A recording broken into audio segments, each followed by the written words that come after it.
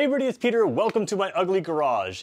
If you're watching this video, here's what I hope that you'll find by the time you're through this entire video. We're going to talk about the best value EV charger EV home charger that I think is out there, and why I think it's the best value, but why it may not be the best value for you.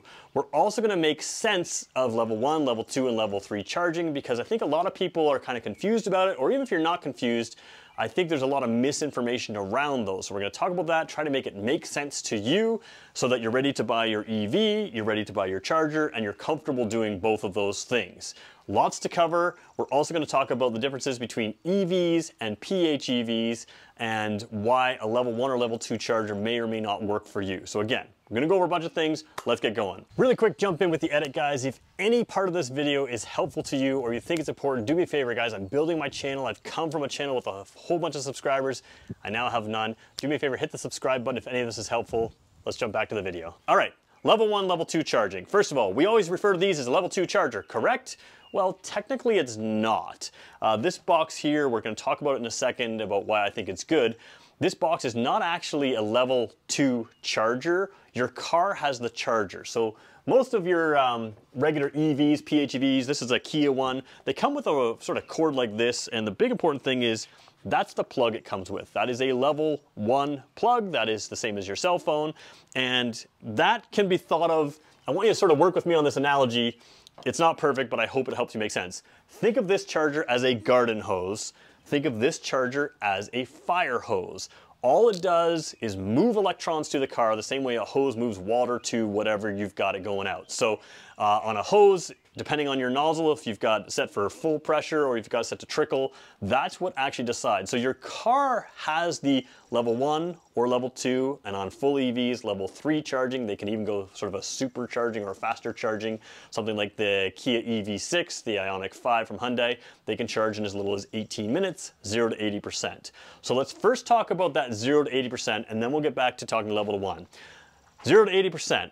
Think of it like pouring water into a cup. Now, I want to do this on video, but I was pretty sure I was going to spill. So when you pour water into a cup, you have to start kind of slow to kind of get calibrated, right? You want to hit the center of the cup. You don't want to spill around. So you start slow. It doesn't take too long to realize that you've calibrated yourself, and then you can pour full speed. But once you pour full speed, when you get to 80 or 90%, you've got to back off with your pouring of the water, because the top part of the cup is the hardest to fill, right? You want to get it to 100%, but if you go over 100%, you're going to have problems. It's the exact same thing with batteries. It's going to start a little bit slow to get calibrated, then it's going to really ramp up to that 80%. Beyond 80%, and it can vary a little bit, it's going to slow down. So think of charging your vehicle exactly like that. If you charge it at 80 or 90% and you see this really long charge time and you say, why is that taking so long? It's because to fill that top part of the battery, you just kind of got to take it easy. You got to slow down. The car knows that. That's why it's going to take care of that for you. And that's how you think of charging. So with that water analogy, let's continue on. If this is a garden hose and this is a fire hose, most of your garden hose type level 1 chargers that come with your cars, they are going to be 12 amps. This one's 12 amps from the factory. Newer Kia and Hyundai vehicles, sometimes they're 6 amps from the factory. You do have to set that to 12 amps if you want it to charge a little faster on a level 1 charger. They're never going to be fast with these, but these are completely usable. I've had a Kia Soul EV. I've charged exclusively off a level 1 charger for about 3 years before I went to a level 2 charger. So again, it can go up to 12 amps. That's the amount of pressure. And think about, again, as a garden hose. Sometimes you go to a neighbor's house, you turn on the tap and the pressure's okay. And then you come to your house and hey, it's fantastic. Or the other way around if you're me. But there's only so much pressure you can put through there. There's only so much power you can put through here. So should be 12 amps. That should be the default to most of these. If it's set for 6 amps or even lower, 8 amps, 6 amps, something like that, you can usually speed them up to about 12 amps. This one here has a display telling you it's going to be 12 amps. Other ones you have to kind of change. The Jeep one that I have here, the level 1 charger that came with a Jeep Wrangler 4xe, is a little thinner cord than this. Don't worry about that. They should all be running 12 amps. These bigger chargers, when you're buying one, what I've done, and this is what I recommend doing, is run a 50 amp wire. Now, some people will tell you should run a bigger wire for future proofing and that kind of thing. Other people will say run a smaller wire. If you have the capacity in your panel to run a 50 amp wire, I think that's kind of the sweet spot. That's what you should do. If you don't have the capacity to run that wire, run a smaller wire, maybe a 40 amp, whatever you need. So this particular charger, even though it has a 50 amp wire or 50 amp sort of circuit running towards it, it only can charge 40 amps of that. That is the standard in electricity. So if you have a 40 amp wire, you're only gonna run, say, 30 or 32 amps or whatever that is. If you have a 30 amp wire, you're gonna run less amps again. 50 amp circuit is a traditional plug. You're generally only gonna draw about 12 amps out of that. So that's why these are set for 12 amps. So always remember that the wire you have running towards your charger, again, not a charger, but the wire you have running towards these boxes has to be higher rated than what these boxes are for. Now this particular Grizzly Charger, it can run 40 amps, it can run less than that. There's settings inside, they're defaulted to 40 amps. So running the 50 amp charger allows me to run 40 amps out of the charger itself. I've worked at a workplace in the past, you guys all know I worked at Brantford Key in the past, some of their chargers were set to 30 amps out of it. This one's set to 40, so that 30 to 40 amp makes a difference in time-wise, and that's why you want to go with 50 amp wire or 50 amp circuit towards it so that you can run 40 amps out of this box. So again, that allows this box to push 40 amps. Now what you find is when you're charging in the wild is they'll have all these chargers and all these apps will advertise these high speeds or, you know, a 40 amp or a 50 amp circuit or whatever it is. And you get there and you're going, man, that's a pretty slow charge. And that's because they're splitting the charge, and think of it like a hose again. Just because it can run, for instance, 40 amps, doesn't mean it will run 40 amps. In your house, you can control that better than you can in the wild. So, having talked about all that, let's talk about this Grizzly Charger. I think this is the best value level 2 charging system that you can get. It's not actually a level 2 charger, it's called an EVSE. The acronym does not matter. You can Google that, or we'll talk about it in a separate video. But when you're shopping for one of these, the Grizzly I think is one of the best. There's a few things that I like about it. Let me just step out of frame for a second. When I have the, oops, oh boy, I'll show you what I did there in a second. So when I have this here, one of the things I looked for is a fairly thick cord. Thickness doesn't matter so much as the fact that this is a winter capable cord. So you want to make sure that it's winter rated. With Grizzly's chargers, they're basically the same as you would find at a public charging station. You want to make sure they're really durable, they don't get cuts or slits in it, and you want to kind of make sure they're good for the colder weather. Some of the colder weather ones can get really stiff. I don't know how this will react. It seems like it'll still stay fairly stiff in the winter, and that can be problematic for some people. But the bigger thing is it's rated to get cold. It's rated to have some pressure on it if the garage door has to be closed around it, that kind of thing. But you want to have a good winter rated cord, and you want to have a fairly long cord. And one of the keys that I see people do is they get a really long cord on this. This one's got about 24 feet on this one, but then they mount the charger up at like eye height, and I keep calling it a charger, it doesn't matter. But if you have a long cord and you need a long cord, mount it fairly low. You could mount this one lower. I could curl the cord up underneath and run this lower again.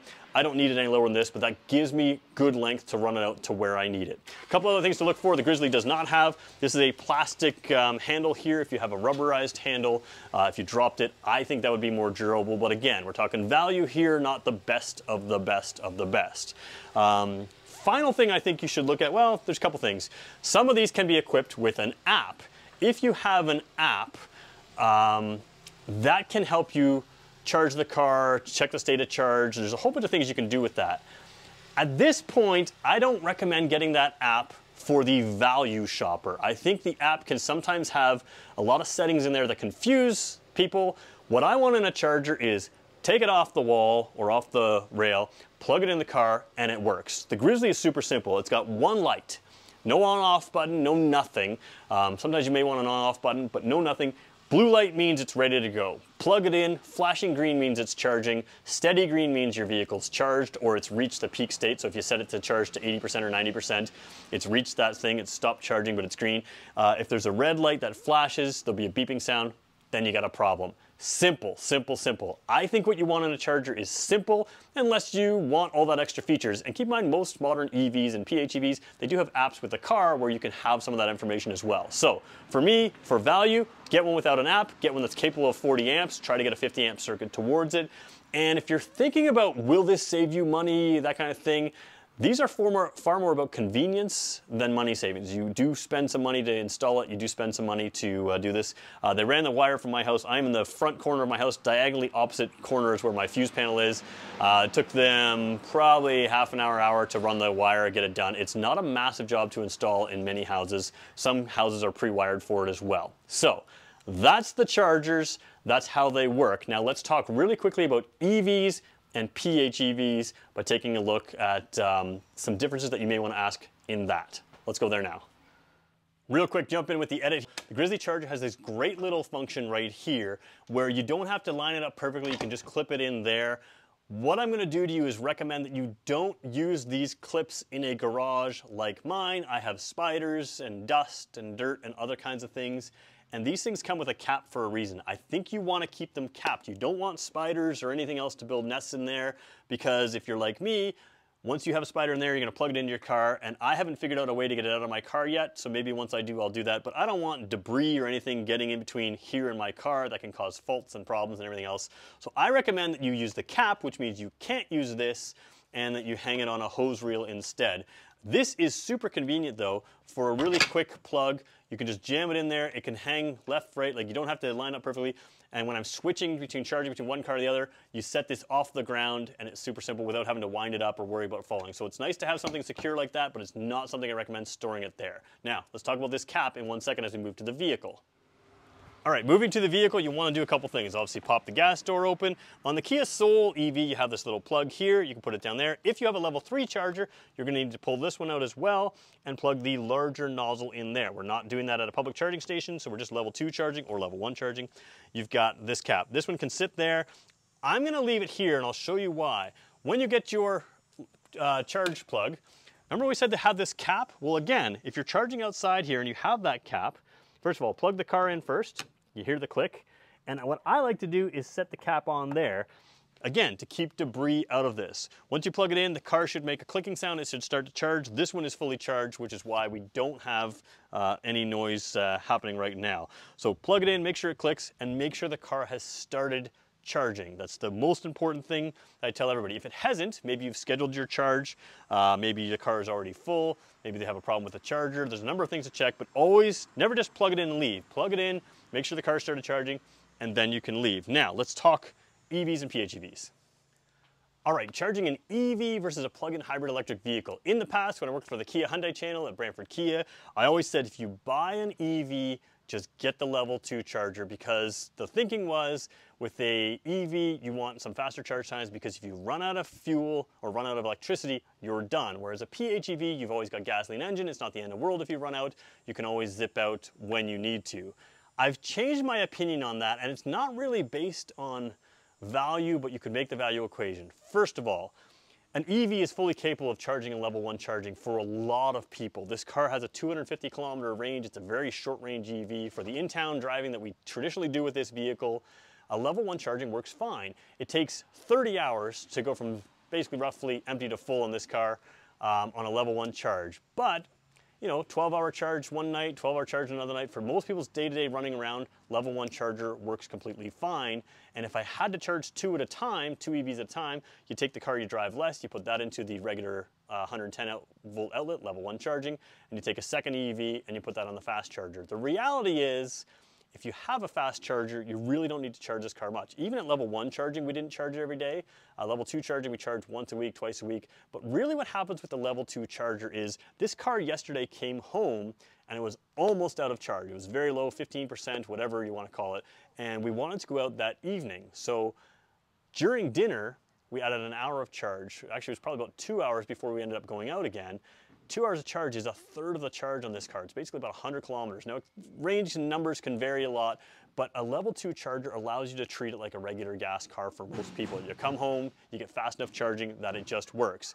PHEVs, I now recommend you get a level 2 charger. It may be a money-saving thing for you, and I'll give you an example of that. I have a Jeep Wrangler 4xe that I've been using lately.